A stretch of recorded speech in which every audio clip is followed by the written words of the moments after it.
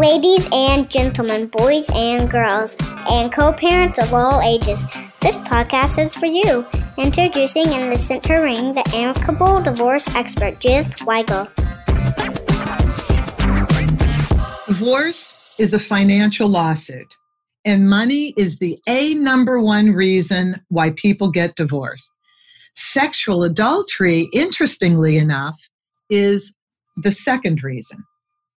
I had no idea what financial infidelity was, nor financial therapy, until I met our two guests, doctors Megan McCoy and Alex Melkumian, both highly credentialed in marriage and family therapy, but with a specialty in money and how it impacts personal relationships. Megan is at Kansas State University, licensed marriage and family therapist, but she is also an adjunct faculty member at the university where she teaches courses for financial therapy for the financial therapy certification program. And we'll learn more from Megan as she speaks. Dr. Alex Melkumian is also a licensed marriage and family therapist, and he's founder of the Financial Psychology Center in Los Angeles, California. His schooling is devoted to financial and mental health by uncovering patterns in relationships with money, why we're stuck and why we're suffering. And I may, by the way, offer myself as a guinea pig here. I could be your perfect client, Megan and Alex. Welcome to the program. Thank you so much for having us. Glad to be here. Thank you, Judith. Pleasure to be on. Listen, my pleasure too. When I heard you speak at the monthly meeting of the Los Angeles Marriage and Family Therapists, you blew me away. And I was so excited when you agreed to come on the program. So I would like you both for a minute to share with our audience how you became interested in how money is a part of a relationship in ways that either supports or destroys the relationship. You know, was it how we grew up with money? How did it become a part of our relationships? Did you see this in your clients? Could you just give us a little background, each of you, on where you come from with this topic?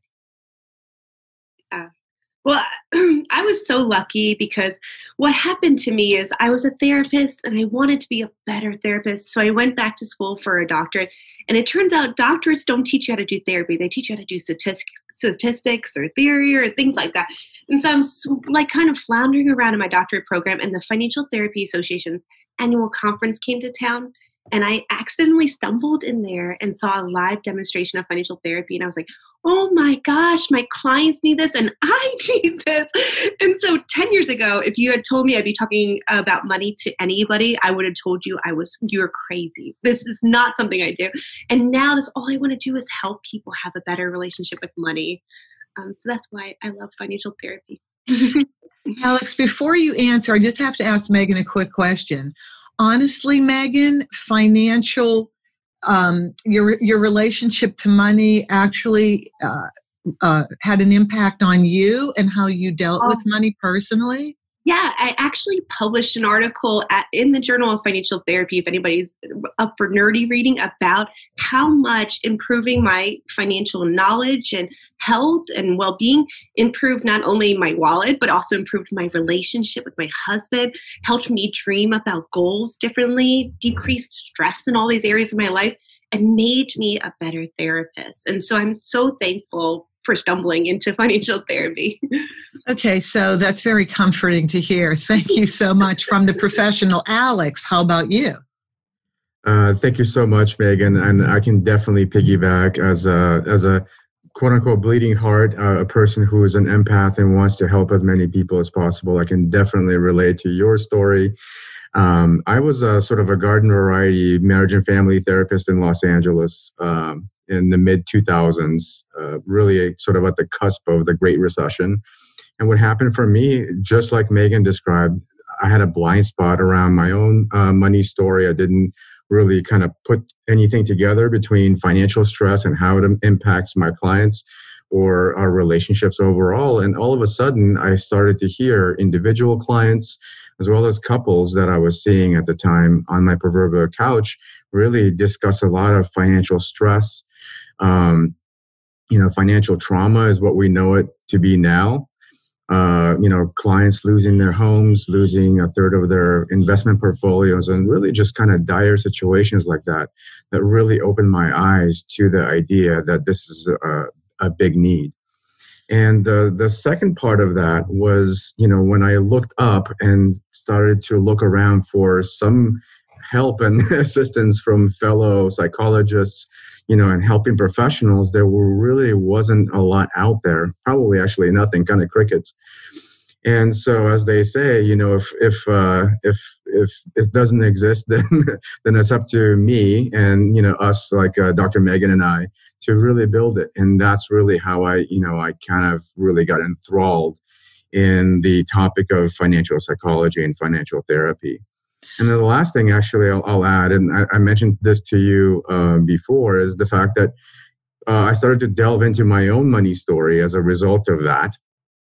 And I had the perfect blind spot because I was born and raised in the Soviet Union in Russia, in a culture that did not value money. And so my cultural background was basically informing me not to pay attention to anything financial. And so when that narrative started to play out, I really saw how much, our upbringing, our culture, our parents, and our intergenerational narratives inform our financial behavior and financial psychology. So, well, that's really where I wanted to go next. So thank you for the segue. I wanted to really start at the beginning of our lives, each individual. When do we as individuals develop our relationship to money, how it's earned, how it's spent, how it's saved, and the relevance that it has in our lives? Megan, why don't you tackle this first, and then Alex? Okay. So I love the language that Brad Klontz uses for this. He calls it financial flashpoints. And if you really took a second and reflected on what are your earliest memories around money? What did you see your parents doing around money, or how were they interacting with money? All of a sudden you realize at a very young age, we discover money, which is ironic because all of us feel like, when can I talk to my kids about money? Like it's some kind of taboo topic, like, I don't know, porn or sex, and it's not taboo. No, you're right. You're absolutely right, Megan. It's a taboo topic. Nobody talked about money in our family. Please go ahead. You're right. Yeah. And so our kids are kind of piecing together their observations of our interactions with money at such a young age. And I think those financial flashpoints, whether they're good and like remembering the feeling of earning that first dollar, or bad, like seeing your parents fight about money or losing money or just feeling stressed about money, good or bad, they shape us from age 2 and on, I think. How about you, Alex? Well, you're taking me to a couple of my own flashpoints, one in childhood and the other one that really led me to, again, the love of financial therapy. So after I became a licensed therapist, and I actually decided to go back to school and get my doctorate specializing in financial psychology and financial therapy. And one of the things that was so enlightening to me was learning that our relationship with money begins in utero, because when pregnant mothers are stressed about money, their cortisol levels, which is a stress hormone, spikes. And thus, the relationship with money begins then. And when I heard that, I literally, to this day, I get goosebumps. I don't know if you can see me on camera here. And it was just an amazing moment for me. Remember, we're on audio only. I can see you. Okay.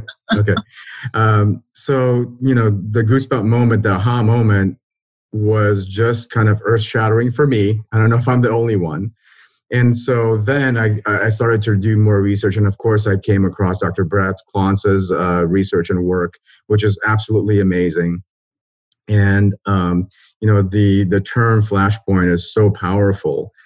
And I think it also, again, speaks to the the money taboo, because if money as a topic was not taboo, we wouldn't have this feeling of pages getting unstuck or having that flashpoint experience. It would just be normal conversation.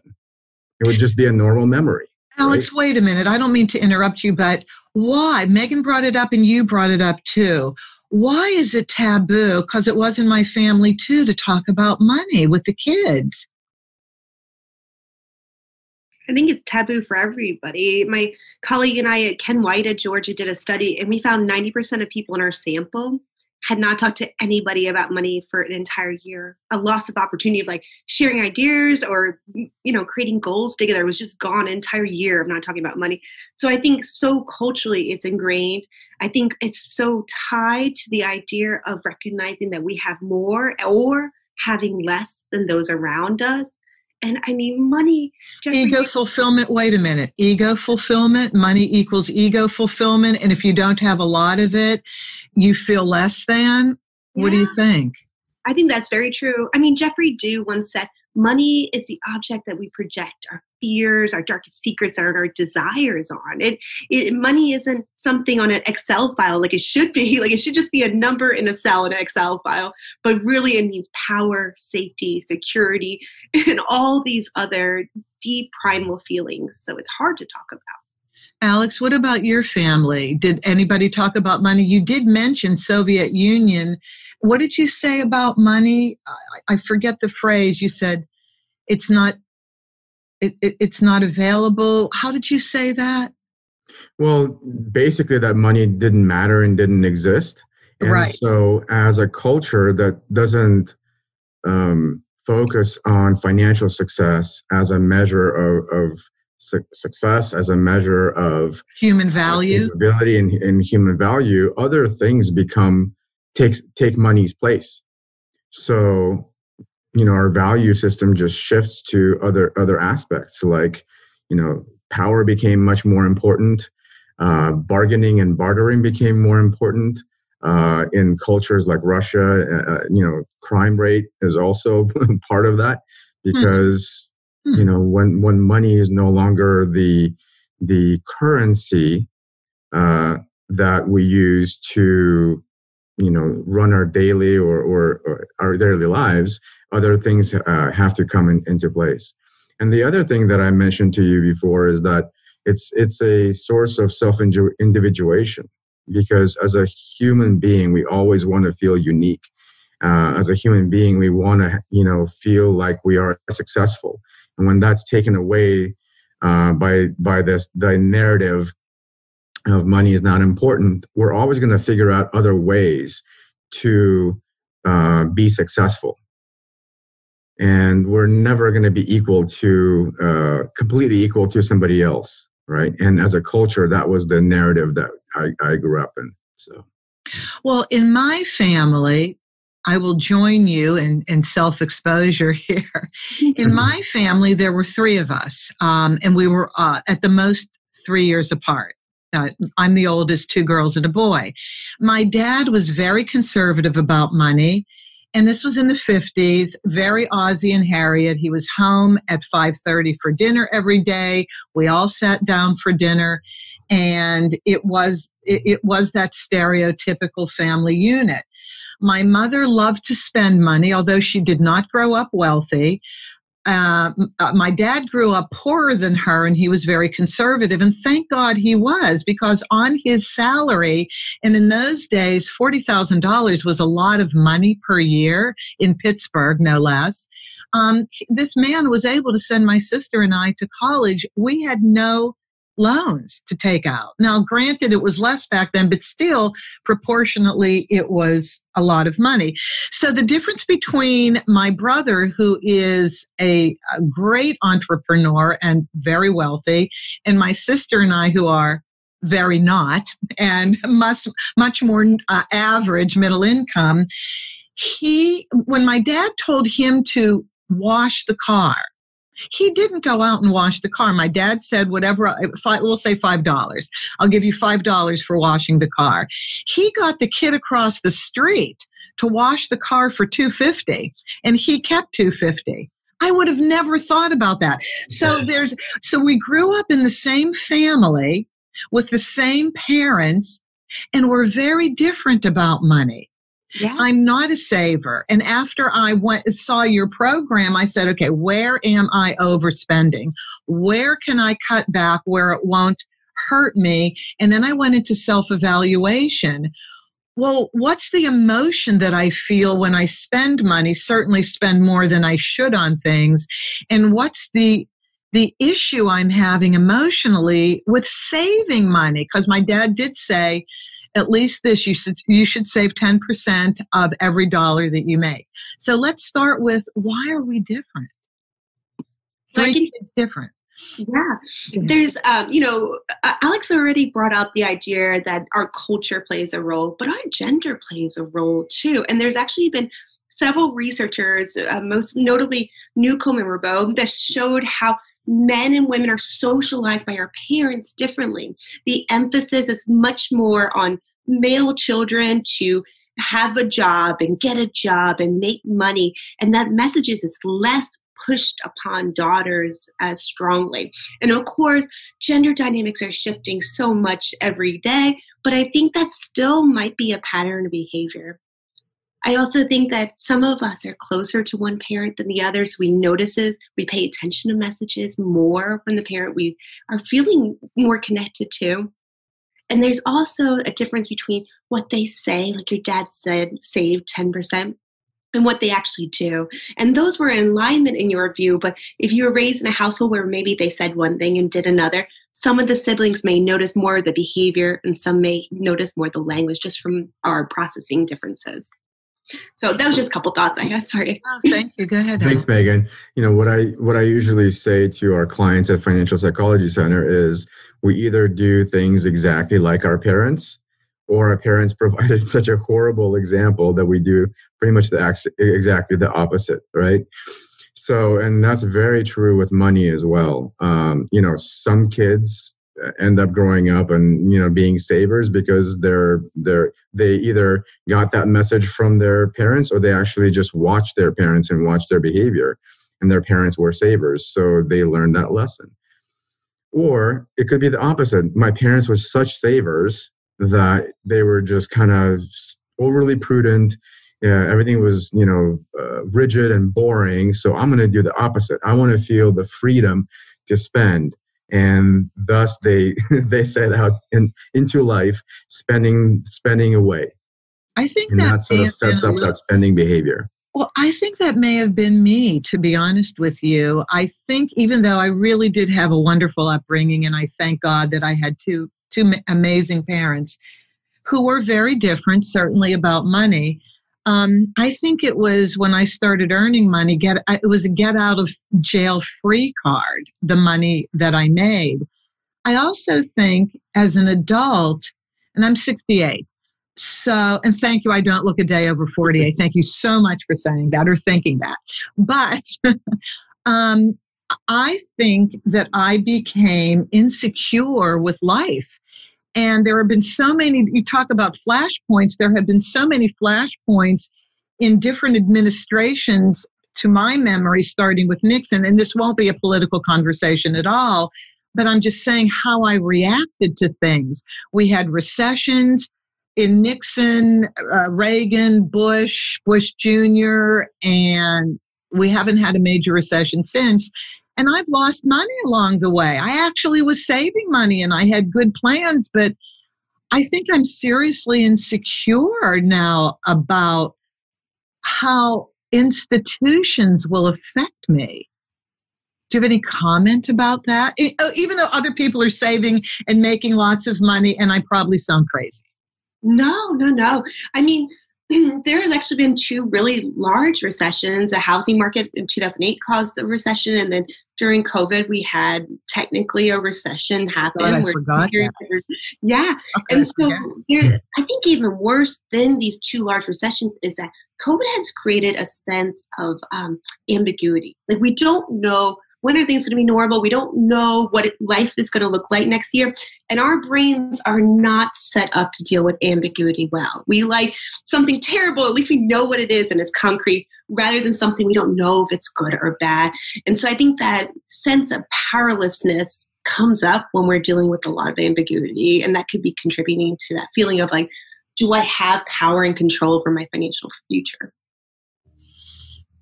Go ahead, I completely agree, Megan. And the fact that it came out of the blue, meaning the pandemic and the COVID and recession, really kind of, I think, adds to the feeling of powerlessness and the ambiguity, because we had no idea that it was coming. And then now there's a lot of, emotional anxiety, fear, and sort of anticipatory anxiety is what we call it in financial psychology, that we don't know. A year ago, nobody would have told us, or, a little over a year ago, that we would be in this predicament. So now people are kind of overly cautious, maybe so. And it's going to take a little while for that to thaw out. And a lot of parallels are being drawn in the financial industry to the Great Recession. What kind of narratives came out of not the Great Recession, the Great Depression of the 1930s? What kind of narratives and mindsets came out of that? I had a client whose parents were, products of Great Depression, and frugality was just a major byproduct of that kept on being part of the narrative for many, many years. And so we're kind of doing our own research as we go. There's definitely, and Dr. Megan can chime in on that, quite a bit more. The jury's still out, so to speak. What will be the overall narrative eventually, 20 years from now? How are we going to look back on this?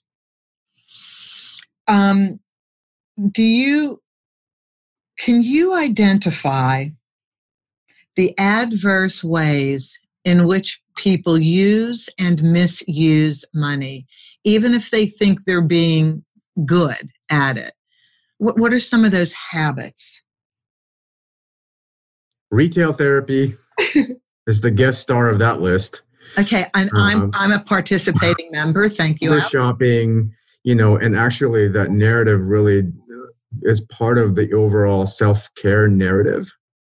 And without awareness, which is another great word, or insight, we can rationalize and justify quite a bit of retail therapy under the overall umbrella of self-care. How about you? Go ahead, Megan. Well, I just want to pocket on that, is that I really believe in moderation and in balance, right? So spending too much and using that as your only self-care mechanism it's not retail therapy that's bad. It's this your go-to every time you hurt. And then that's what the problem is. What other ways do you have of making yourself happy? What other ways do you have to bring joy or to soothe when you're hurting? And again, is spending too much and spending too little that is a misuse of funds. So retail therapy, of course, I want you to spend less and put more in your Roth IRA, but I also don't want you to hoard every dollar and not do anything that brings you joy in life. And so that balance is the true, I think, path we're trying to go to. After I listened to both of you talk at the Los Angeles Marriage and Family Therapist monthly seminar, and I started identifying what I did. Well, okay, truly retail therapy, but honestly, the pandemic knocked that out of me. I loved going out to stores, but business was impaired a bit, so I wasn't eager to spend. I just simply enjoyed being in the environment where you could buy things. But I said, okay, but what do I do that I could pull back on that would make a difference? And food. Food is one of my issues. So I love going out to eat. I don't cook. Anybody who wants to marry me, I don't cook, so just know that. And but I like to order several entrees. That's adventurous to me. It feels comforting. So I said, you know what? One entree. I'm going to go and get a takeout. I felt so accomplished walking out with one entree. I can only eat one entree at a time anyway, and I'm a fan of eating bites of things and then putting them away for the rest of the week. But then the rest of the week, you may want to go out. You may want to do something else. So you waste the food. I waste the food that I overbought. And so then I started going into my own self-analysis, and I'd love you to speak to this. And I thought, well, why did I supposedly feel better overbuying food? Now, I wasn't poor. We had plenty of food when I was growing up. Why was I so comforted doing that? And now that I pulled back and only bought one entree, it was refreshing. I was empowered, and I said, how ridiculous. Food doesn't do anything to me. I do to me what I need to do to me to feel good. So can you unravel me for a second? Well, I just love that in your description, empowerment, the ability to make a decision on your own was so underlying that conversation, that being able to order 2 meals is a moment of power. I have the financial security to afford this, while also saying I can restrict and make a smart decision also felt empowering to you. And so I think the goal is, if you're over or underspending, to understand what is the emotion you're chasing, right? You're chasing feeling power. You're chasing feeling autonomy and having choices. And so what other things can you do in life to have power, control, and autonomy? I think that's the goal, is linking the emotion to the behavior. I love that narrative, of course, Megan, because, in Financial Psychology Center, this is what we work on is our tagline is where money and emotion meet. And it's, for us, it's not only understanding the narratives and the beliefs that are driving our behavior, but what is the emotion, the underlying emotion that those narratives are bringing up. And I would want to ask you, what did you feel in the moment when I think you mentioned empowered, but is there another emotion, a deeper emotion than that you There felt? was an issue of security. For some reason, I attached security to buying more than I need to eat. And so, because of you two, seriously, it was only a couple weeks ago, following that talk that you gave, I said, let me see how I feel just buying one entree, because I know buying more than one is a waste of money, and that money could go in a savings vehicle. The security, I felt as secure, if not more, when I curbed my purchase to just what I needed and no more than what I needed in that moment. You empowered me to do that. You made me think about this, and it felt so refreshing to be able to make a different decision. Now, did I fall back once this week? Yes, I did, but only once. Yeah. And that's what you did was so beautiful, because you didn't say, I'm never going to buy 2 entrees again. You said, what is it going to feel like this one time? And I wish we did that for all our goals. I had a massive amount of student loans, and I kept on, before I got financial healthy, say, once I pay off my student loans, I'll be happy. And then I broke it down and said, no, once I pay off $5,000, I'm going to celebrate that I paid off $5,000. And I get to have all these mini celebrations that even if one month I didn't get a big dent in it, doesn't matter, because next month I did it. You did the same thing. You broke it into these bite-sized, multiple opportunities of celebrations. And then when you have a slip up, it's not a big deal, because tomorrow you get to celebrate again when you make the right decision, rather than, oh, it's over, my goal is over. So we might have started you on the right path, but you set up such a wonderful intervention for yourself afterwards. Yeah. And it reminds me of an old proverb, which goes something like, how do you eat a whole cow one bite at a time? Right. So, and your story also reminds me of so many of our clients at FBC, when they finally decide to take matters into their own hands as far as their finances, and they're going to be, financial gurus, and take the reins back. And what we start to see is coming from a place of maybe avoidance, denial, not wanting to look at your finances. They go all the way to the other side of that spectrum, and then they're watching every penny. And they're really having a hard time even kind of spending what they're supposed to spend on food, on basic necessities. And it's actually kind of a common theme for our clients. Common in that we start to talk about the idea of financial hygiene. And financial hygiene means just like you brush your teeth every day, just like you take care of yourself every day or do things on maybe every couple of days or a weekly basis, you incorporate looking at your finances on a regular basis and develop a certain ritual around that. For some people, it's, getting a cup of coffee every morning and logging into your financial app, or maybe looking at your Excel spreadsheets every couple of days. Maybe it's, as a couple, you guys sit down and do a money date or a Sunday meeting as a couple and look at your finances. Maybe it's monthly because it's too contentious for you and your partner. But either way, the idea is that there's regular check-ins on your financial well-being.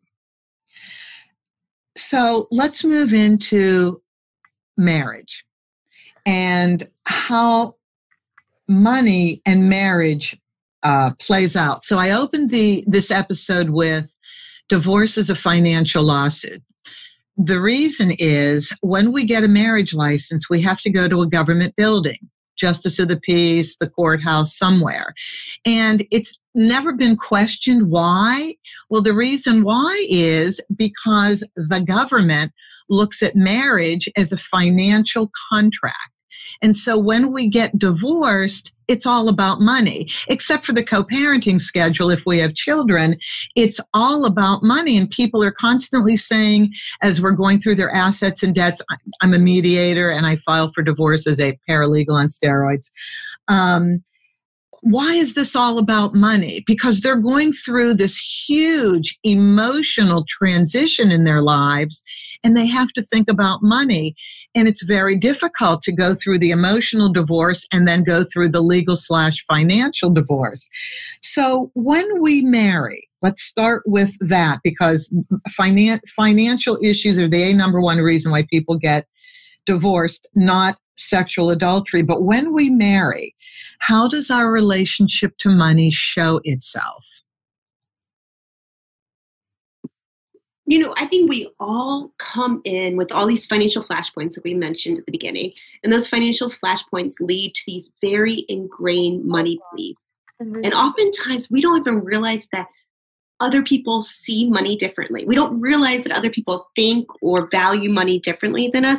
And so we do a lot of mind reading with our partner where we're like, how do you not see that by you saying, I can't spend money on a purse, you're controlling me, or you're taking away my joy, or taking away my enjoyment. Meanwhile, your partner might be saying, how could you buy that purse when money is our safety and our security and our future? And so you're talking about two very different things often. And I know I'm rambling a little bit, but this is even more abundantly clear in couples because we often joke about opposites attract, but that's not true. We end up marrying someone very, very much like us in terms of religion and politics and all these other areas, except for when it comes to money. Then secretly, so many of us spenders are attracted to that conservative spendthrift who's so responsible. And so many of those very conservative, cheaper people are so attracted to the spender who has fun with money. And yet once we get married, we're like, oh my gosh, what are you doing to my wallet? So it's one of those very few times that we do come at a situation in such a very different way.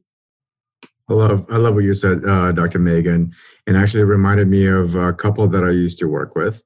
And part of what their story was about was money was a source of courtship, right? We use money to court our partners. We use money money becomes a conduit for many different emotions that happen between the different partners in the marriage. And what happened for them was one of the partners wanted to feel taken care of. And that was an underlying emotion and an underlying belief that she was working off of. And so she wasn't necessarily good with money originally. And when she met her soon-to-be husband, she reveled in the fact that he was courting her. He was paying for a lot of the, dates and taking her out all the time. And then as they got married, she also delegated a lot of the financial responsibility to him. And that was one way that she felt, again, taken care of, courted, and loved. Did it work out for them? So what happened was the prudence and practicality of the husband turned into financial hoarding. Year after year, they chose not to have kids because it was too expensive. She worked as a nurse. He was well-to-do in the film industry here in Los Angeles. And they lived that way for about 30 plus years. They traveled some. They had a pretty decent home. I mean, they are dinks, dual income, no kids. And the narrative that the husband used in this particular case was, I just want to have enough money when I retire. I want to be very well off. And then we're going to do everything we want to do when we retire. Retirement came, and his control over money and over their overall relationship did not ease up. And in the end, by the time they got on my couch, there was so much emotion, so much resentment, so much feelings of betrayal and grief of, living 30 years with the dream of this fairy tale of a retirement that actually never came. And it was really heartbreaking. Can you say what happened? Unfortunately, it was a really difficult conversation. The wife was really wanting to get services, and the husband had a lot of pushback. For financial hoarding, it's a really difficult diagnosis to work with. It's a difficult set of behaviors that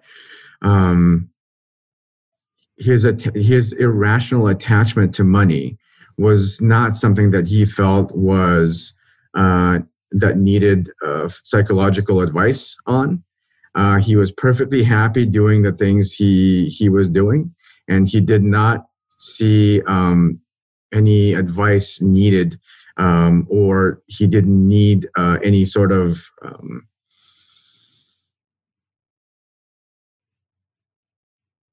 any changes he did not want to make.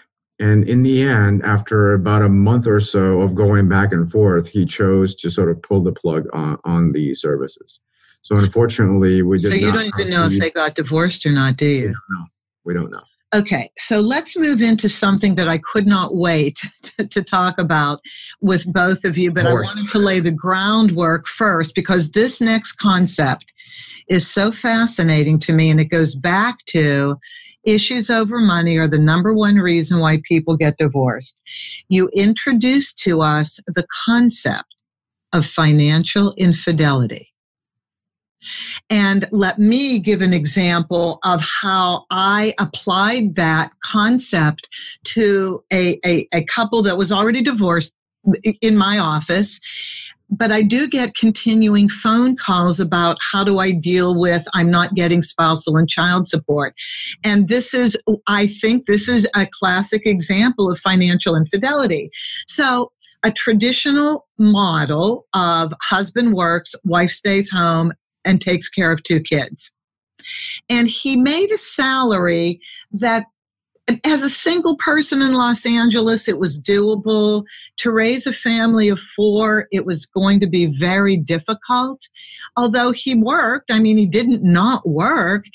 But what happened was she, like most wives taking care of children, it's all consuming, didn't pay attention to the bank accounts, the credit cards, and where they were in their debt ratio.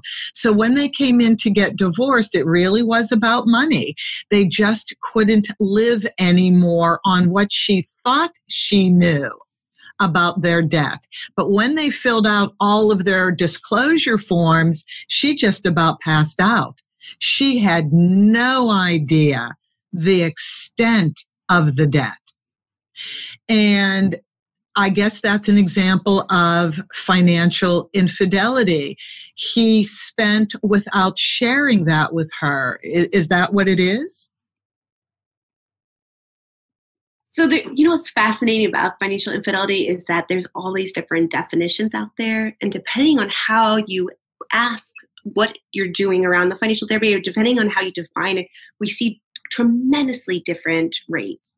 I firmly believe that financial infidelity is any time we keep a secret from a partner. So this would include things like just rounding down a little bit about how much we spent on Amazon, or just like not mentioning you went to Target again.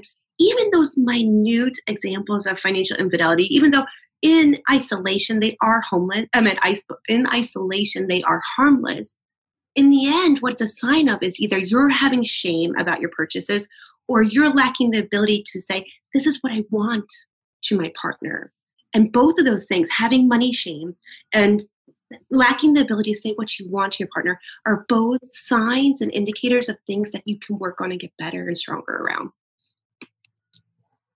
Yeah, I mean, we define it this, very similarly. It's just any time one of the partners is choosing to be secretive around any financial behavior. And, this topic is covered by one of our courses called Love and Money that we have on our website for Financial Psychology Center. And, one of the things that Dr. Megan just brought up is, it could be something so minute, like, hiding the price of something when you went shopping, or hiding purchases altogether. And it could be just a couple of $100, all the way to keeping a secret account, or hiding financial statements. There's a huge span of financial infidelity that Dr. Megan just mentioned, and I would absolutely agree with that. Well, then I will admit to financial infidelity in my marriage, which was a million years ago. He was very conservative with money, almost to a fault. Thank you. But I was so the opposite. I would rather be him than me, to be honest with you, looking back. But as we paid off all of my credit cards, I opened new ones. Secretly open new ones. Now, I always worked so I could always pay them. Nobody ever paid my bills for me. But it doesn't matter. When you're in a marriage, when you're in a partnership, it's all one thing. Maybe you have to have a little bit of your own individual, spending, but it's an agreed upon minimum. I think what you're saying is, if you want to have your own little individual way of spending money, don't keep it secret. Just agree you're going to have your own little individual way, right? Absolutely. Yeah. And I'll jump into that and say that for our clients, what we do is we develop a contract between the two partners. And part of that contract includes a spending plan and a specific number below which each partner does not need to disclose what they spent that money on. And the couple decides what that number is. It could be, any purchase below $500, I don't need to discuss it with my wife. And so then nobody feels controlled. Nobody gets into a power struggle about, oh, you lied to me, or you're being secretive, and so on and so on. But, anything above a $500 threshold, you get to decide as a family, as a couple. Do you agree with that, Dr. Megan? Yeah. I wish that it was, I think that's a safe contract to restart when you're having bad patterns. But with couples, what my goal for them is that you guys are fighting for things together, so that you say, I saved up and then I went shopping to H&M, and your husband or your wife or whatever gives you a high five rather than looks at, because you guys have a shared goal that you want these purchases for you and you want these purchases for you, and you want these joint goals of these financial future goals that you guys are working together as a team. So you're constantly having individual and couple goals tied together and both celebrating those wins. You mentioned a financial goals, and I don't know if this is where you were going to go, Dr. Alex, but we haven't touched upon having financial goals as a couple. How do we begin our relationships when we're married insofar as it affects money? Yeah, I cannot save just to save. There's no joy in putting a dollar into a savings account for me. What I like to do is when I have my financial conversations with my husband, it's not like, let's talk about our bills, life is so bad. What it is what are we working to? What do we want our future us to be doing? What is that going to look like? And those can be small goals like, I can't wait to get a new wardrobe post-COVID and we get to go places. Or it could be big goals like, I cannot wait to go to Europe with you. And then money conversations are not work, they are joyful. And saving isn't work, it is saving for this beautiful thing you're looking forward to. And that's why, there's no price unless you have a bank that has minimum requirements around savings balances. There should not be a cost to having multiple savings accounts all named after your goals. And then you're not choosing, am I buying 2 entrees? It's like, no, I'm buying 1 entree because I'm going to buy an entree in Italy, or I'm going to eat my entree in my new Tesla. So like you're putting savings into positive future-oriented goals that get to be fun versus constricting. Dr. Megan, thank you for reframing that. It was so beautiful. And what you made me think about was using the positive power of emotions for creating a beautiful financial and healthy life. And I feel like our emotions sort of get a bad rap, and especially in the financial world, because the narrative oftentimes is, if you want to be smart with your money, you got to divorce yourself from your emotions and don't get too emotional about money, right? And I would absolutely agree with that when we're talking about destructive, negative emotions, shame, guilt, resentment, betrayal in the case of marriage and couples. But emotion is one of the most powerful things we have. In the name of love, we can move mountains. I totally agree with that. And I'm so happy you went there, because I wanted to move into the area of financial therapy, how you work with people on that, and that being tied to what you had both talked about in a previous conversation with me, and that was all these different emotions: fear, anxiety, shame, anger, jealousy, etc. Shame being huge, tied to money, and how these expressions, how these emotions are expressed through money. Well, I'll jump in and say that money is a conduit for our beliefs and emotions that our unconscious mind uses to paint our behavior with. Say that once again, please. Money is a conduit for our beliefs and emotions that our unconscious mind uses to paint our behavior with. Give us some examples now. This was great. So when money is expressed through love, and I said this to you before, the common theme is, hey, if you really love me, you would buy me that ring, or you would buy me a Tesla, or we should get this house because, that's what I want. And if you love me, you would get me this house, right? That's the expression of love in a couple. And it's just, a similar narrative happens with parents and children. If you love me, you would buy me the newest iPhone, Dad. Or you would take me to Disneyland, Dad, Mom, right? Mm-hmm. And so all these narratives and emotional currents are aligned with our money. And in therapy, in mental health, we have a term called triangulation. And what happens is money gets triangulated into our relationships. Triangulation means that I am not able to say something directly to my partner. So I use money to convey that message. I can't say directly, I love you. I'm going to go and buy you whatever that is I think you want. Or it could be negative. I'm going to withhold money from you because I'm resentful at you. I want to control you. Absolutely. And so it becomes a mode of communication. Passive aggressiveness and all of the things that you talked about, fear, resentment, and so on and so on. Shame. Oh, please. That's what I was going to ask next. Shame.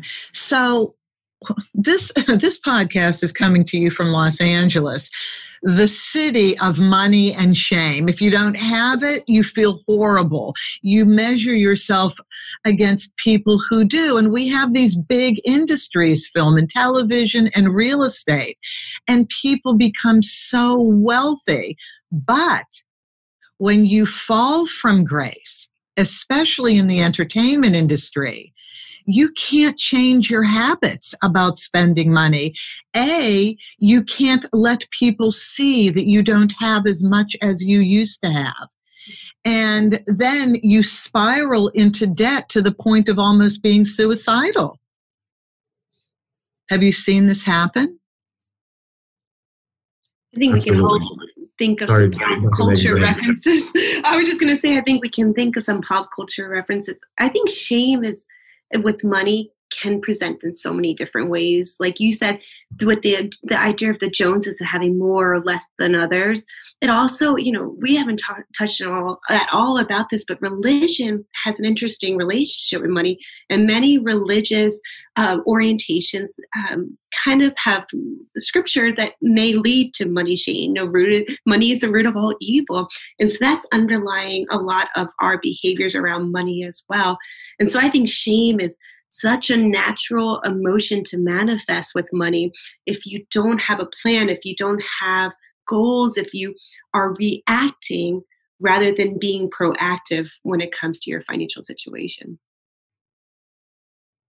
Well, I think we talked about Robin Williams because you had an indirect relationship with that family, Dr. Alex, and a possible reason why suicide came up. So, my understanding is that, unfortunately, Robin Williams, part of the major narrative of why he took his own life was, the aspect that he wasn't financially successful and didn't feel successful overall. Which is shocking, by the way. Yeah, shocking. And that's exactly. I think there's a meme circling around the social media, and it has faces of famous people who committed suicide, and then the underlying narrative there for the meme was, this is what suicide looks like. And it's all these celebrities smiling, and you would never know that they were struggling all up until they, unfortunately took their own life. And that kind of goes back to the deep root of shame, how we never knew that Robin Williams, of all people, felt not successful. He felt like financially he was not at a place that he thought he wanted to be. And the sort of the story goes that his son, Zach Williams, ended up getting into behavioral finance at Columbia University. I don't know. I've never spoken to Zach myself, so I don't know if it's true. And ended up majoring in behavioral finance, which marries financial planning and personal finance with a little bit of psychology as well. And he ended up starting a financial literacy program, I think in St. Quentin, if I'm not mistaken. And there's a whole, I think, YouTube video on that particular program, which was extremely powerful and informative. This example that I gave of a couple that I worked with, very lovely people. Whenever I give any examples of people that I work with, I really enjoy these people. But this topic is so interesting to me, and shame, because when everything came out in the wash, when the disclosures were exchanged and there was so much more debt, And she asked, why didn't you tell me? And he said, well, I thought you knew. And she said, but how would I know? I had no idea these credit cards existed. I had no idea this number of personal loans were taken out. How would I know unless you told me?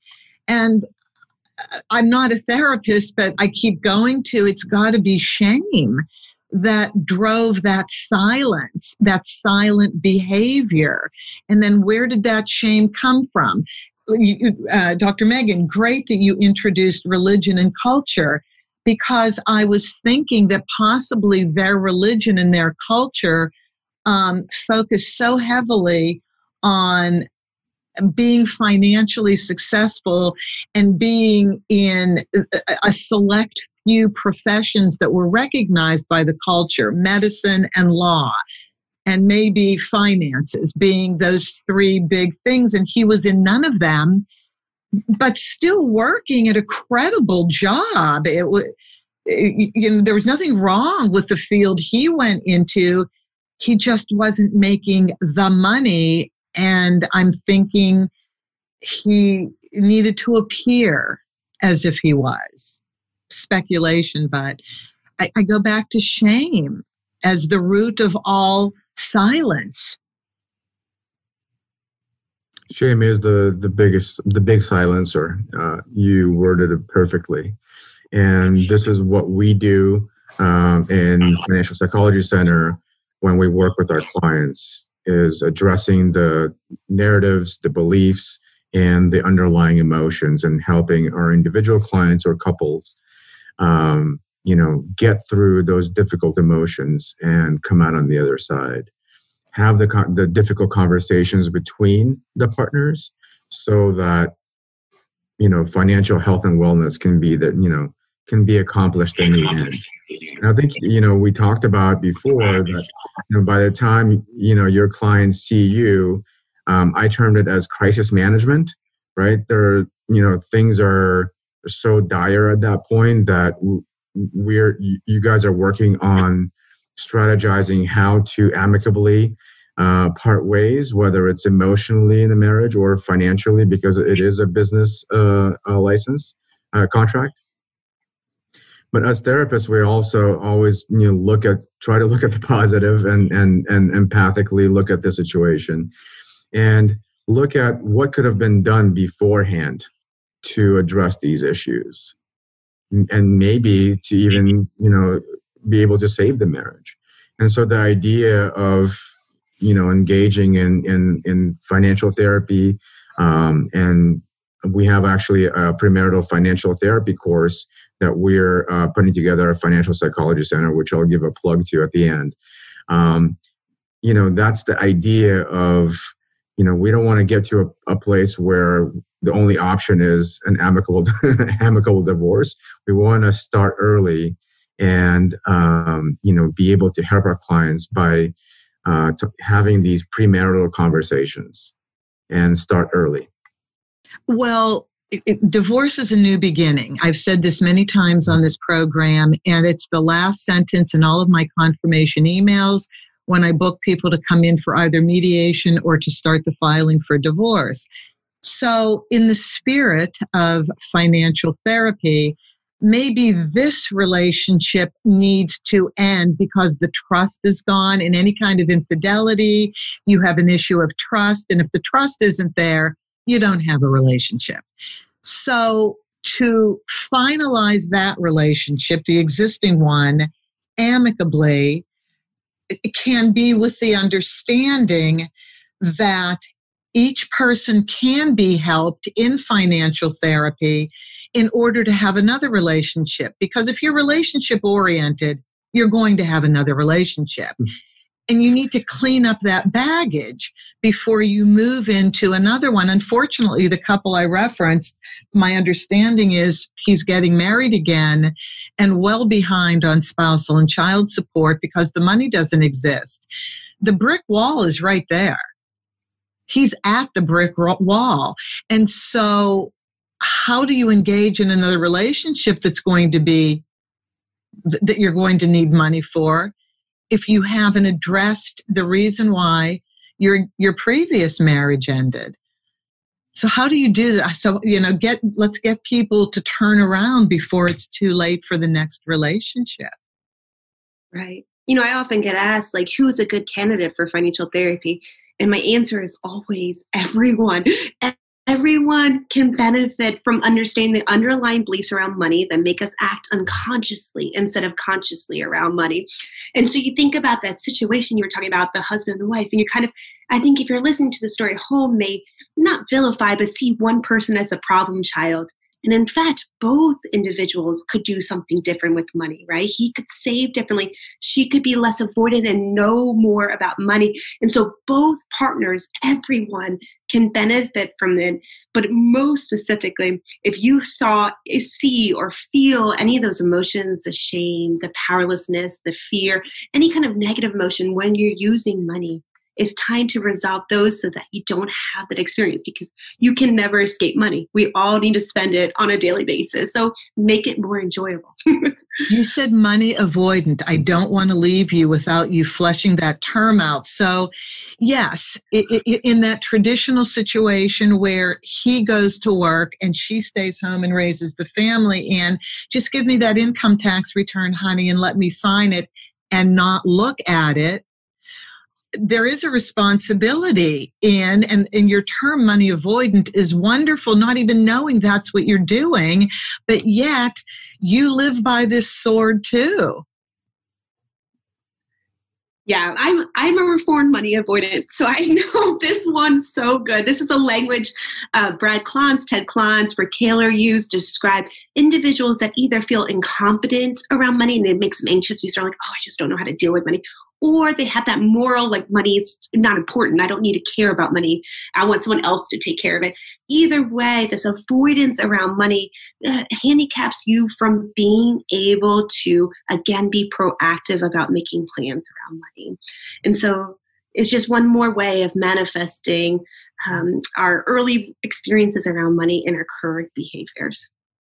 Well, I was trying to avoid this topic, but of course I'm joking. The one thing that we say to our clients is if we're not aware of what we're dealing with, we can't change it. And if we continue to avoid it, it will continue to be a problem. So, let's start having these conversations. Let's get courageous and accountable for our financial lives. And it could be the smallest of a step or as big of a step as our client is willing to and able to make. And I think that trajectory is, kind of gets bigger and better over time. So I have found this to be such an inspiring topic. I've found both of you to be so helpful to me personally, and I know to the people listening. We're just at a time right now where the world is changing so much, and this is an opportunity to really look at everything we need to clean up. And money was at the center of this pandemic. Either our jobs went away and we couldn't even do them at home. So many more people are homeless now as a result of not having the resources, either because they didn't save or they just didn't have a job that allowed them to have the resources, or maybe their family is so large that the resources have to become even larger to manage a crisis. But for all of these reasons, I want people to be able to contact both of you now that we're at the end of our time. How can they reach both of you and have you help them increase the beauty of their lives around money? Megan? So right now, I'm not seeing clients. What I do is train professionals to become financial therapists. So if you are a practitioner and see your clients having a unhealthy relationship, whether you're a financial professional, a mental health professional, a divorce specialist, you would benefit from having some more insights on financial therapy so that you can help your clients. So I work at K-State, the only financial therapy certificate program in the United States. So if you want to take some classes, you can email email me and I'll tell you all about the classes. Or if you just wanted to talk about financial therapy in general, my email is meganmccoy@kstate.edu. Megan McCoy at kstate.edu. And that's Kansas State, right? Yes. Okay. And Dr. Alex, how about you?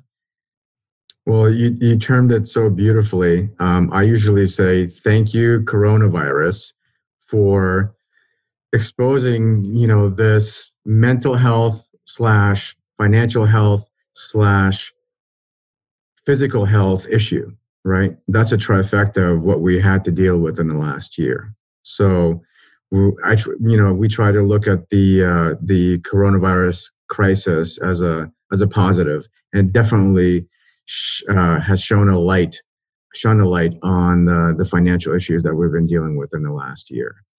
So thank you so much for having us on. If anybody is interested in reaching out to Financial Psychology Center, we're available online. Our website is financialpsychologycenter.com. We're also on all major social media, on Twitter at Financial Psychology Center, Instagram, LinkedIn, and Facebook. And I do want to plug a couple of courses that we have happening at Financial Psychology Center. One of them is the Love and Money course that really delves into retail therapy that we talked about. We talked about financial infidelity, which is also part of that course. And for your listeners, I would love to give them a 50% discount on the Love and Money course with the Love21 promo code. And as I mentioned, also, we are in the process of developing a premarital financial therapy course. And the promo code for that is amicable21. Well, thank you so much for that. I really love it. Thank you for giving that to our listeners. That is so very generous of you. And I like that you use the word amicable. I have enjoyed this more than you know, not only because I have benefited from both of you personally, but every single person listening to this program, I am sure, is taking something away. I want to thank all of you for listening. You know I appreciate every one of you. You can reach me through my email, Judith at theamicableddivorceexpert.com, Judith at theamicableddivorceexpert.com, or through my website of the same name. Please share this with your friends, subscribe, and I look forward to being with you next week. And as always, have an amicable day. That's our show for today. Thank you for joining us. Be good to yourselves, be kind to your spouse, and cherish your children above all else.